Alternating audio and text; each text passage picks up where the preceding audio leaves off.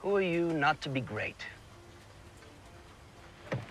You, with the imagination of a brilliant child and the powers of an ancient god. Who are you to be ordinary? You, who can rescind life or raise the dead.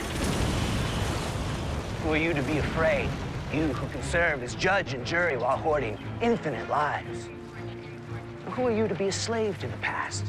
You, who can travel time like the oceans and rewrite history with a single word. Who are you to be anonymous? You, whose name should be spoken in reverent tones or in terrified whispers. Who are you to deny greatness? If you would deny to yourself, you deny to the entire world.